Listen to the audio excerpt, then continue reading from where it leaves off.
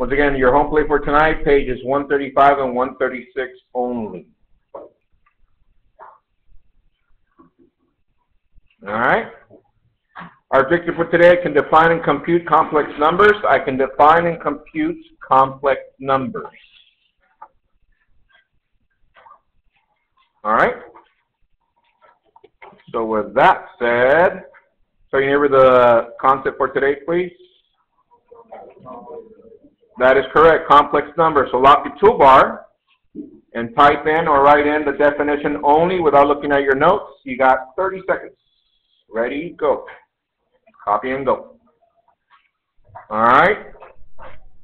Let's see. Correct answers on your screen. So numbers that have one imaginary number and one real number. Yeah, something like that? All right. Good. And of course, you already know the rest like so. Yes? Okay. So yesterday we got into these, identifying the real number and the imaginary. Is that correct? We moved on to this one, this one, this one, and that one. And then we went to example 2, doing the sum, difference, and product of binomials. Yes? From there, we did some more. And then I gave you guys the favorite one, which is this one. From there, I said, let's crank it up a notch. Example 3, we got into imaginary and complex numbers. And, of course, the home plate was about that and was a piece of cake, yes? All right.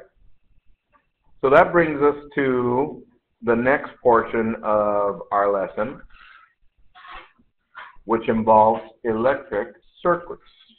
Write that down on your paper, electric circuits. Now, I broke it down a little bit more than what the curriculum presents because, once again, I found out that they wanted you to know all this just with one page of presentation. So I broke it down so that you guys can see the history part of it and where they were going in regards to doing some of the math. Okay? Electric circuits. So today I'm going to talk about diagrams of electric circuits. All right? So let's say I came in and I said, students, guess what? I was at home and I came up with this device. It's very cool. And it's an electric circuit. And let me show you the device. There it is. And then I show you what it does. I said, here's the battery right here. Here's the light bulb. And the positive goes here to one side of the light bulb. The negative of the battery goes to the other side. But in between, there's a switch.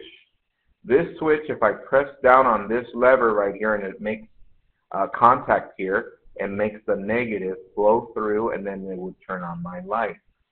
And you guys are like, Mr. Q, this is the greatest invention. Why don't you sell it with Q merch? So I'm all like, yes, so you guys are going to be my peons. So I'm going to bring little baggies, Ziplocs, and all the materials. We're going to bag them. But we need to give instructions to people that don't have me there to explain it. And I don't want to do a video because that takes too much and it's going to be more expensive. I want something simple. So I'm going to sketch this in a diagram. But first of all, why is this called a circuit, Mr. Q? Well, let's see. Current flows this way and that way, and it's all, wait a minute, doesn't it look like a circle? That's why it's called a circuit. All right, so let me show you a diagram that I would include in the little Ziploc bag for instructions. Look at it. Does that pretty much reflect what we just talked about? Let's see. Here's a battery. One side of the battery is what? Positive, and it's going to the what? To the light bulb or the lamp. Let's see if it's true. Positive going to one side of the lamp. Yeah, there it is. What's the other side of the battery? Negative going to the other side of the lamp, but in between there's a what? Switch. Let's see if it's true. Negative going to the other side, and there's a switch right there.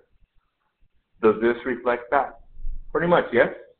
This is what we call electric circuit diagram. We're going to be talking about these today. I just wanted to show you where it comes from. Well, this was something that was created or invented or discovered back in the 1800s. And as technology evolved, Allie, you all right over there? Yeah. As technology evolved, so has the electric circuits. Let me explain to you the degree as to how much technology has evolved.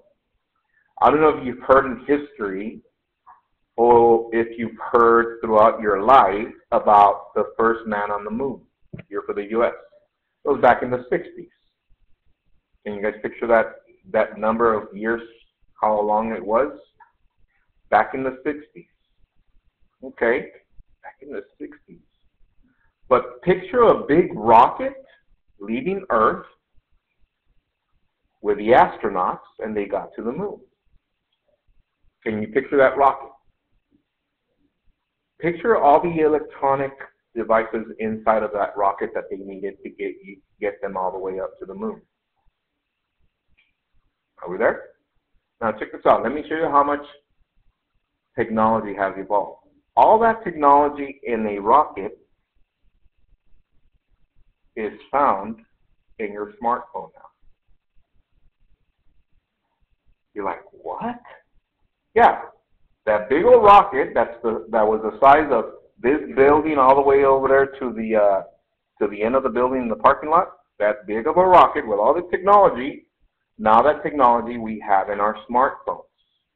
They're like, how could that be, Mr. Q? Well, with time, people have been compacting circuits to make them smaller. To eventually start including this. Imagine this, I shrink it, and I create another one, another one, another one. And all of a sudden I put them all in this right here. So I can put, I don't know, how many do you think I can fit if I minimize them? A lot of them. That's where we get to this part. You're like, what? What is this, Monsieur? I just explained it. A lot of circuits in one. This is what a computer looks like. Does that make sense? I'm saying it doesn't look anything like what you showed us. Well, let me show you kind of what it looks like. Look, I'm going to zoom into this one. Does everybody see how there's a wire on this side and another wire on this side?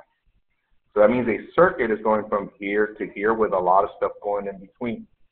So how many circuits do you see? 1, 2, 3, 4, 5, 6, 7, 8, 9, 10, 11, 12. But are those the only ones going in that direction? No. Now look at this. 1, 2, 3, 4. So there's a bunch of stuff going on with that little chip. So what did they do? Now they were able to compress what I just showed you earlier into one chip. So now imagine a computer has a bunch of these and a bunch of those. All right? All of that is what's found in electronic devices. So can I get the people in the front row? Come get a front of each row.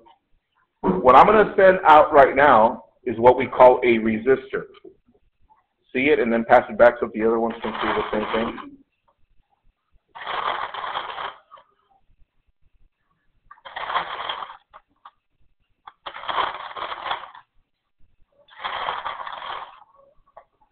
That's what we call a resistor.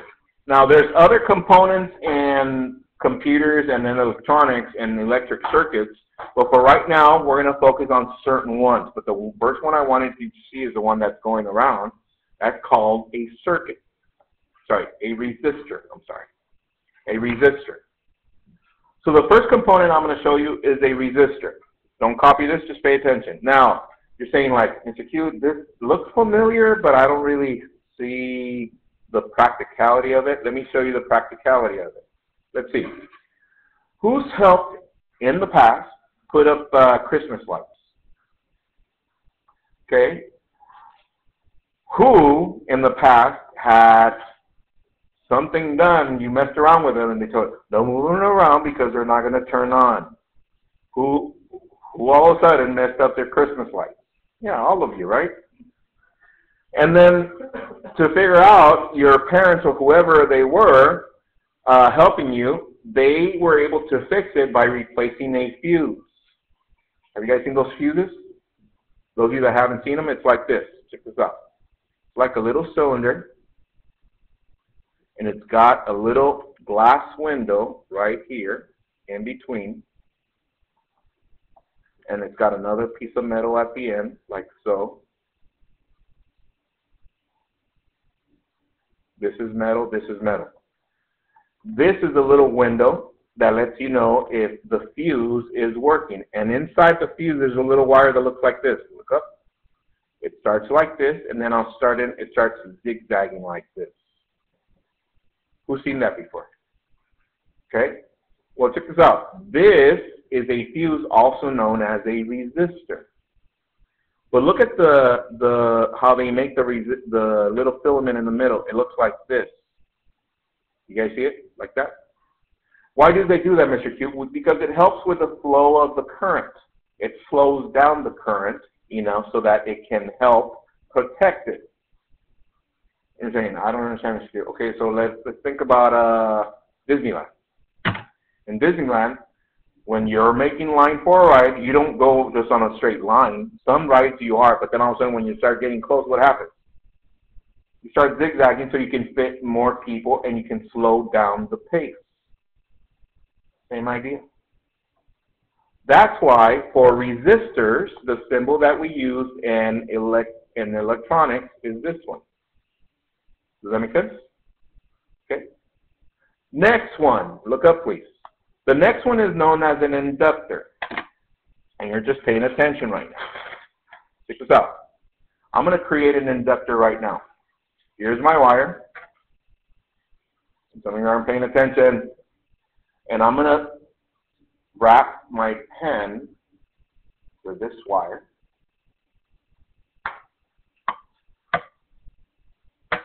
What I just created is an inductor. They're like, what does that mean, Mr. Q? What that means, if I was to connect a battery right now to this, there's power going through it, but the plastic of the pen doesn't allow the power from one side of the wire to connect to the other side. It just flows through it really fast. All of a sudden, it starts creating a magnet field. What does that mean, Mr. Q? That this becomes a magnet. You're like, what? Yeah.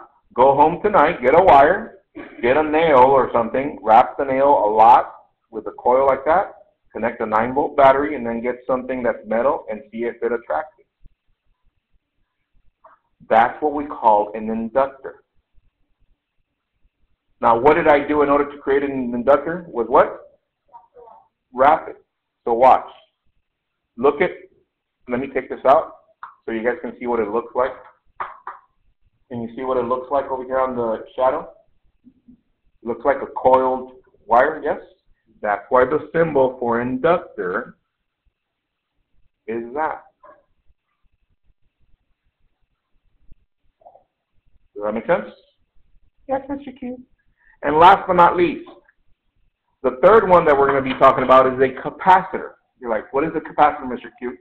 A capacitor, let's see, I was only able to get one. Do I have it here? Oh, here it is. It's a little cylinder that looks like this. It's a blue or silver one, like this. You can barely tell. It has 2 wires, but what it does, energy can just go one direction, but it stops it from coming back. Here it goes again. Energy flows in one direction, but then it stops it from coming back, like this. How does it stop it? Like this. Goes one direction, but when it wants to return, it stops it. That's why the symbol for a capacitor is like this. Does everybody see how it stops like that? That's why that's the symbol for capacitor. So what are my 3 components that we're going to be talking about? Resistor, inductor, capacitor. Resistor, inductor, capacitor. What are the 3? And you know the symbols, right? I already explained the symbols. All right. Well, let's see if you got it, since you were paying a lot of attention.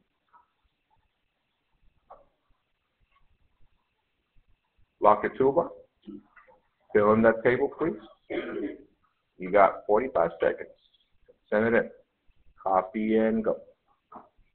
So once again, what are the three components? Copy this table. Resistor, there's a symbol. Inductor, there's a symbol. Capacitor, and there's a thing. Copy that, please. You got 45 seconds. And hold on to the resistors. You can turn those in at the end once we finish our lesson. I don't want you to take them and sell them on eBay or anything like that.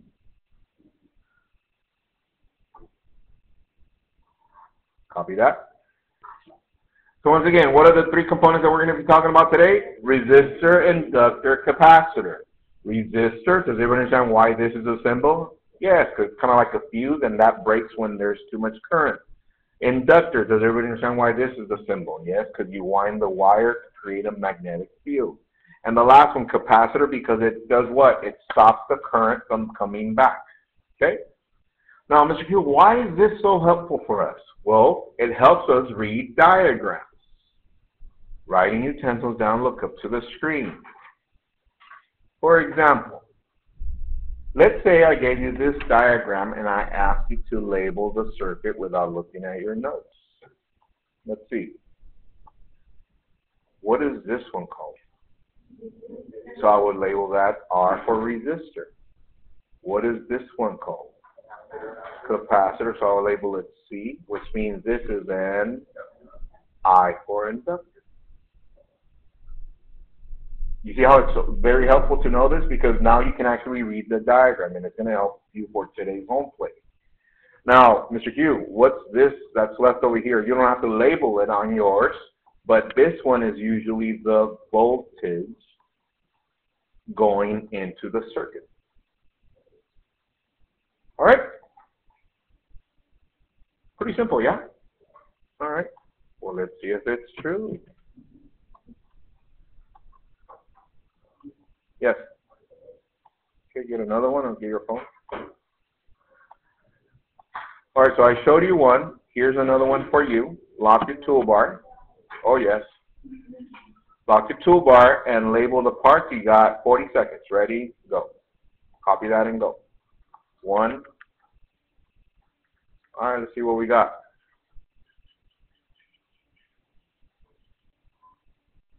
Okay, not bad, not bad. Everybody see that? Yeah? Yeah, so it looks like we got capacitor, resistor, and inductor. Yep. Yes. Okay, get another one or get your phone. All right, let's try this one. Lock the toolbar, 30 seconds, label it, and press send. And for those of you watching the video, you can copy this diagram, copy that, and label. Go. All right, RCRI. All right, not bad. And one last one, yes. Lock your toolbar, 20 seconds. For those of you watching the video, copy and go. All right, it looks like we got it, yes. Let's see. There's 2 inductors, 1 capacitor, and 1 resistor. Yes? So be careful. This person, I don't know who it is, but look how you see these are looping. That means these are inductors, and this is zigzagging, so this is a resistor. So they're different, so be careful. All right? All right. So now that we covered those, pay attention, please. I'm going to explain now electrical current. Pay attention, please. Especially those of you that you were kids and you wanted to put stuff into the outlets. Oh my goodness. Of course, I don't have any of those here. All right. Electrical current. Electrical current is basically defined in 2 ways. There's either alternating current or direct current. And you're like, Mr. Q, what's the difference? Well, let me put it in your terms. I'm pretty sure it happened to you that you get to a house sometimes and you have your turn. Can I plug in my phone? Even if it's not your house, right? You're always looking for juice. Do you worry about which direction you put the plug? No, you just go and juice up, right? So that means, pay attention to this part, that means that you can either put it like this, or you can alternate it and put it like that, and it still works. The current that's in buildings that doesn't move, that's what we call alternating current, because either side could be positive or negative. Are we there so far? But what's the difference between that and direct current, Mr. Q? Direct current, if you were to take your phone and your charger and you plug it in somewhere and it works, it charges. But if you turn it around and you flip it, it will burn your phone. Because direct current only allows one side to be positive and the other side to be negative. It doesn't alternate. You're saying, whoa, well, where does that happen, Mr. Q? In your car. You're like, wait a minute. Our car has current? Yes. So let's see. Most cars have a cigarette lighter adapter. It has a cigarette lighter. Most of them, yes. Most of us take that off and put a little charger for our phone. Well, guess what started happening? In the past, sometimes the wires in the car will get messed up and the polarity changed, and guess what that did to your charger cable? It burnt it out. Well, guess what dealerships started doing? They're like, man, these people don't know. So we're going to start installing USB ports. You see what I'm saying? And that took away all the extra messing up of the cords and the charging stuff. Because even both phones messed up. That's the difference from one to the other. So what can we conclude? That AC current is what's on buildings or that stay in a certain place, which is mostly homes and buildings. So what is DC current, Mr. Q? It's a mobile current, such as car batteries. Aren't they mobile? They go with you. That's 12 volts batteries. How about your phone? Your phone uses anywhere from 3.3 to 9 volts. That's a mobile.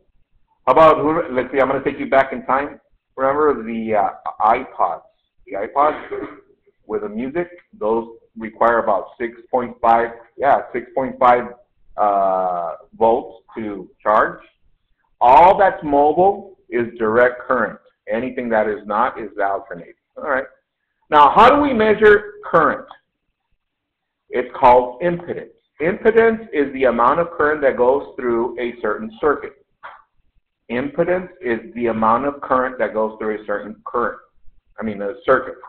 Now, how do we measure, or what unit of measure do we use for impedance? It's called an ohm. There was a scientist that discovered it, that it can be measured ohm.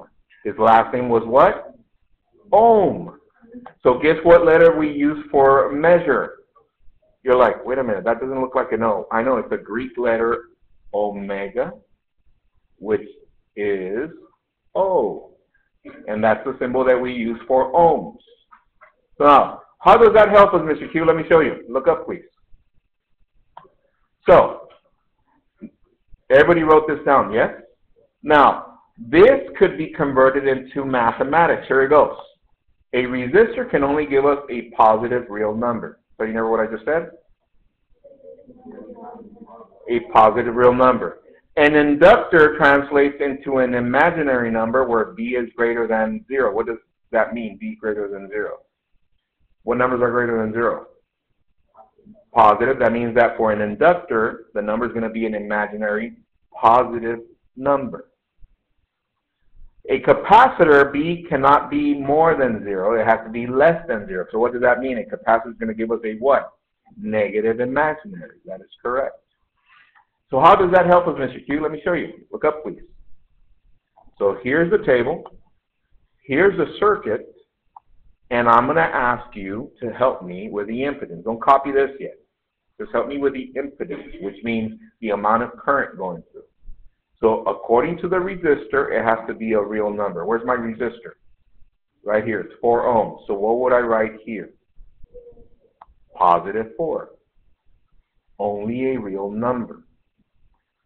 Let's look at the inductor. The inductor is going to give us a what? Imaginary positive. So where's my inductor? Right here. So this would be what? 3I. That is correct. Which means that my capacitor is going to give us a what?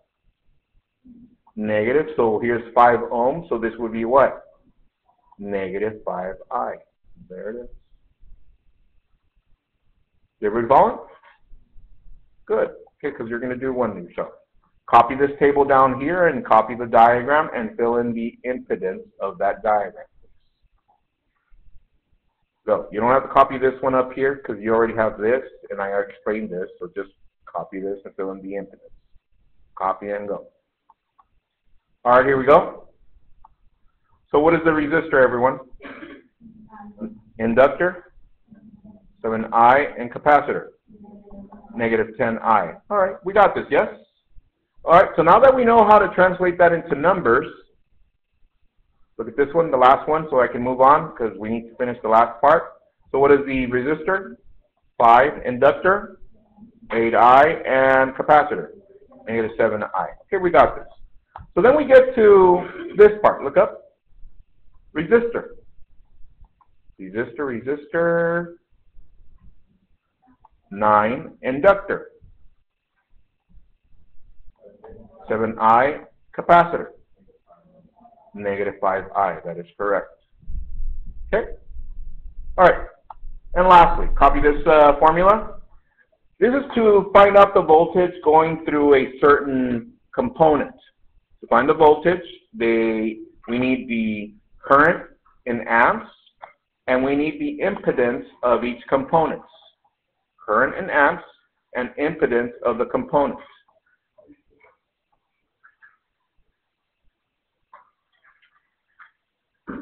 All right?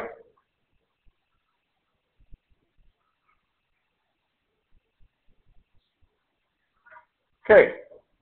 So if I was to give you this formula and I was to give you this diagram, I need to find out how much current is going through the resistor, the inductor, and the capacitor. So check this out. They need to give us the current in amps. So what is the current for this formula? 24 plus 12I. So here's a table. Look up, please. I'm going to show you how to do the first one because we don't have time for the rest. The resistor, what is the impedance? 4. Inductor, 3I, and capacitor, negative 5I. So this is how you find out the voltage going through each one. V equals I times Z.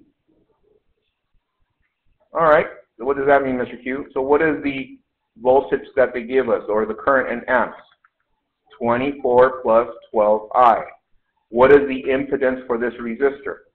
4. Distribute. So my voltage going through here is 96 plus 48I. And that's how you compute the voltage. Copy that, please. As you're copying that, I'm going to do the other one so you guys can have them as reference. V equals I times Z. So what are you saying, Mr. Q, that they're going to give me the amps? Yes, they're going to give you this red part, current in amps, and it's going to be the same for all of them, 12I times, so what is the impedance for this one? 3I, distribute. That gives me 72I plus 36I squared. Can we leave this as 36I squared? No. Tell you never what we need to do at the end here. Substitute and simplify. So this is 72I plus 36 times what? Negative 1. So this becomes 72I minus 36. Have a good one, guys. Enjoy your home play. Once again, only 2 pages for tonight. Pages 135 through 136. There is tutoring. It's free. Yes. A good one. See you guys tomorrow. Bye.